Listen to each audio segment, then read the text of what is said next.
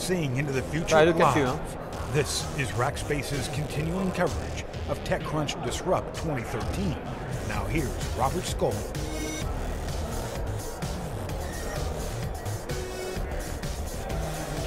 Hey, I'm Robert Scoble, and we're at the Startup Liaison studio at Rackspace at TechCrunch 2013.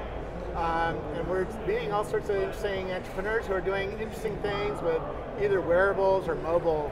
And this one company has figured out a way to keep your phone connected even in a really bad network environment. So it's going to be interesting to talk to them. So who are you? I'm Albert Schulman, and I founded Biban. And we've developed a solution to allow people to stay connected to the internet even on their mobile, even when you have very poor or no connectivity. So how do you, well, first of all, there's places where there's just no connectivity.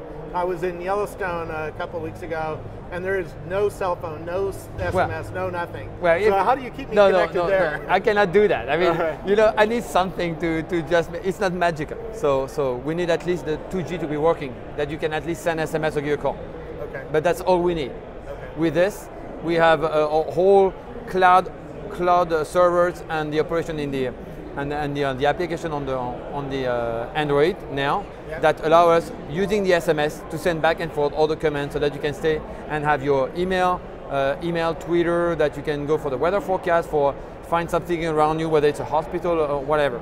Okay, so inside big buildings, a lot of times you get a really degraded network environment. You still might have SMS, so that's sort of what you're building for, somewhere that there still is SMS connectivity, but not a 4G connectivity. Or in areas like indoor where you get very poor 3G or 4G connectivity, because I mean 3G is not always great, sometimes it's poor, it can be edge, and your email don't come, you cannot go onto the internet. Then because we've compressed a lot of the data to go through the SMS, we use that also to allow you to stay connected at a normal path, normal speed, using B-bound, even when it's very poor in connectivity. So it's when it's poor connectivity or no data connectivity, but still at least 2G connectivity. You're doing a lot of compression, and that'll be interesting to see if this technique becomes usable in wearable computers with low energy Bluetooth, which you don't want to throw a lot of packets around because that wears out batteries, right?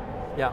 Well, we are discussing with Propriatory Research Center now about all these subjects, and they're going to help us put it on all these wearables, whether the watch or the glasses, because I mean it's very close to what we do in terms of interest, because we use very small packets. Yeah.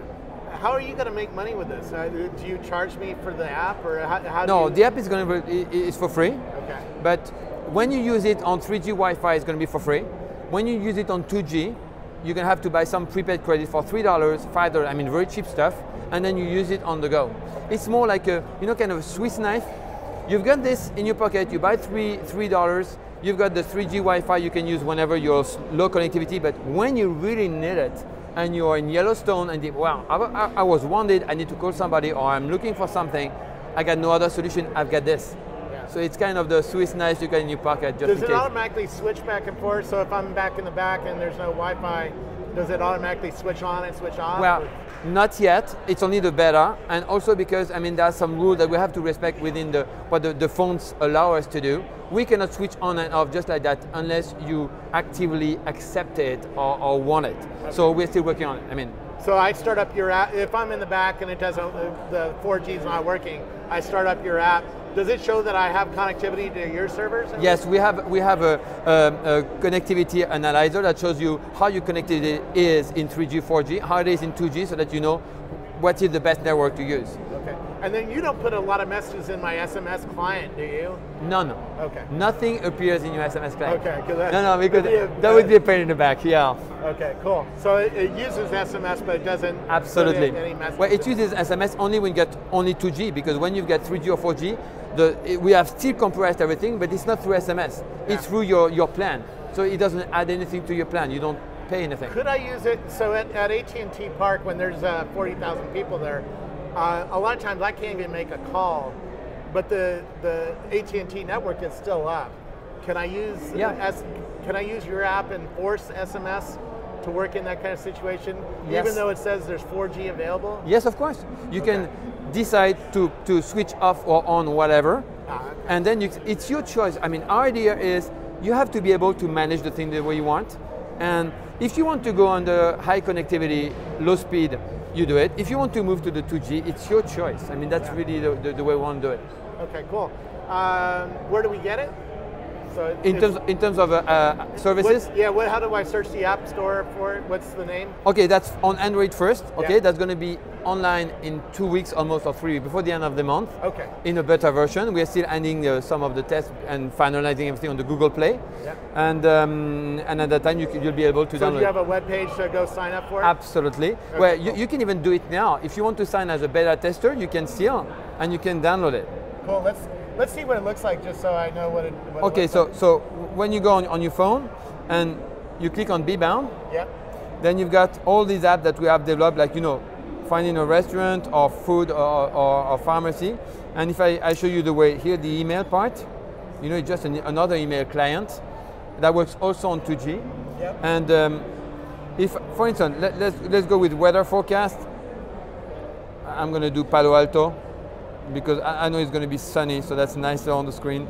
Yeah. So I like this one. So here we have encoded, compressed, and encrypted the SMS with, and you see it's very quick, yeah? Yep. And it's been sent to a server, processed to the internet, encoded, compressed, and sent back. And you've got the weather forecast for the 4 days. Very cool. Okay, that's the way it works. So this comes out in a couple weeks. It's free on Android Play. You're just going to search for Be Bound. Absolutely. Very cool. Thank you so much. Thank you very much. Thanks for coming in. Thank you. Have a great day. Cool. And we'll be back at 10 a.m. Pacific time tomorrow morning with our Google Glass wearable $10,000 developer contest. We're going to be seeing several of the finalists present their demos, and then we're going to decide on the winner tomorrow morning. And we'll have a couple of other things in the afternoon tomorrow from TechCrunch Disrupt 2013. Thank you for joining us. Seeing into the future live. Rackspace's continuous coverage of TechCrunch Disrupt 2013 will continue in a moment. Fast and reliable streaming with cloud files. Find out more at rackspace.com.